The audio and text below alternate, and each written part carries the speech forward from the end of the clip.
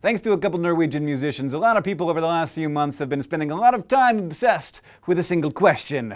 What does the fox say? I know we're a little bit late to the party here, but it turns out that foxes say lots of different things depending on the situation. And if you think that the song is weird, just wait till you hear the real thing.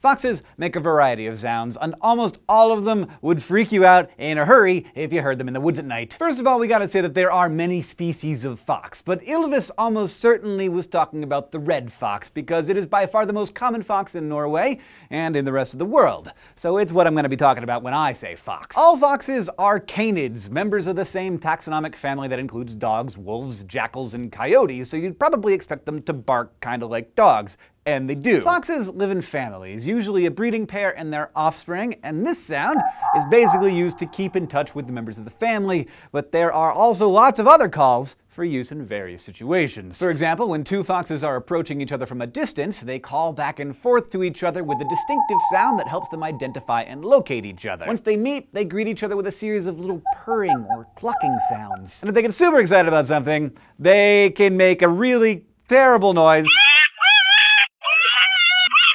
And then, when the fox is looking for some sexy time, it summons its mate with a long, high-pitched howl.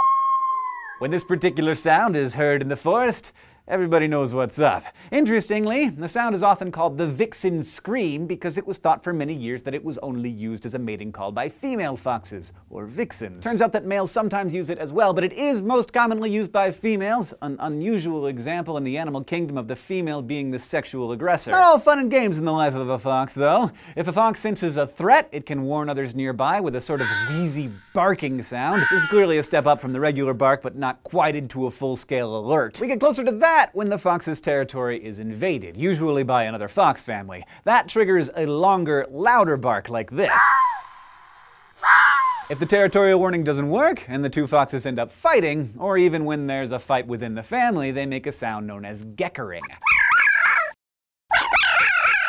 Juvenile foxes, called kits, make this sound when they play fight as well. It's just part of learning how to do battle as a fox. And I'm sure you can imagine that fights often end up with one or more injured foxes. The sound that they make is a pitiful wail, similar to sounds that many animals make when they are in pain or extreme danger. Foxes actually make more sound than I can cover in just a few minutes, but these are the most commonly heard ones. All that remains is weird random little noises like this one that sounds almost like quacking. Obviously, foxes don't technically quack, but I'm not sure that I could tell the difference if I heard that sound in the woods.